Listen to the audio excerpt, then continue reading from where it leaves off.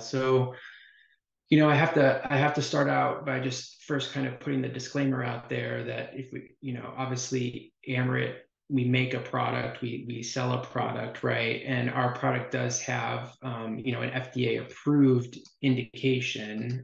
So that does limit which acromegaly patients you can potentially use the product in. So I'll kind of just start by saying that kind of disclaimer. But in general, in the US, we're under the brand name Mycapssa. And what's a little bit unique about the Mycapssa product is that it's really the first and only FDA approved oral somatostatin receptor analog. And what the FDA has indicated us specifically for is for the treatment of acromegaly in patients that have responded to or tolerated an injectable form of the somatostatin analogs in the past. So that would be other products like octreotide or lanreotide that are given typically as a monthly injection. So that's kind of the space that we're sitting in. And that kind of answers part of your question too, which is, the current products that are out there, octreotide injectables, so that's like the octreotide LAR or lanreotide, the somatostatin product, those are considered to be first-line medical treatments after surgery. So typically a patient comes in, once they're diagnosed, then there's an evaluation of tumor and to see, the tumor burden of that patient. And they typically will then proceed to, surgical removal, and then look to see if, with removal, if they can achieve biochemical control, which is typically measured by physicians using something like IGF-1, the insulin-like growth factor 1. That's kind of our biomarker. And if the patients can then achieve that biochemical control, they may not need medical therapy based on the physician's review of the case.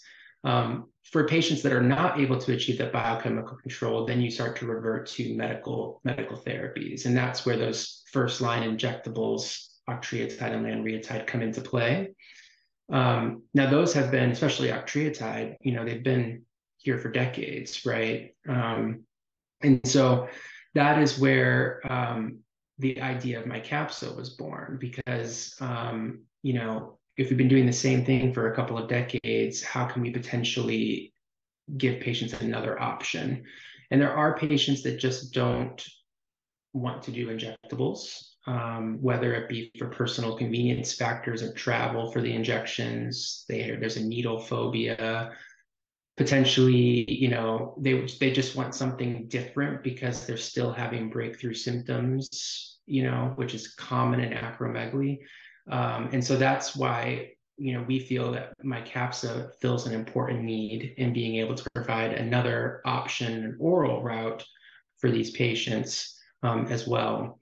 And so there are other treatment options outside of the typical injectable somatostatin analogs or orally like Mycapssa that you can go down, but they tend to be more second-line treatments based on patients who are having limited response to traditional medical therapies.